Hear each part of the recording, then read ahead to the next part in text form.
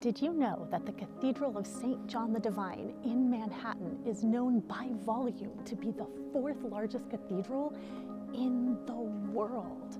So what prompted such a massive project on a tiny island not exactly known for having lots of space?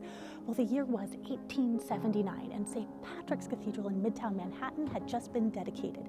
And this cathedral was massive. It saw 2,400 people and it was Catholic. At the time, that was the religion primarily worshipped by the working class, the Irish, who, if they were lucky, could get a job as a scullery maid to Manhattan's elite, who were primarily Episcopalian. Now, Manhattan's elite, they thought, well, our cathedral should be at least as grand as the Catholic cathedral, and thus one could argue the origin story for St. John the Divine began. St. John the Divine was finished in the year, well, actually it wasn't finished, but that's a story for another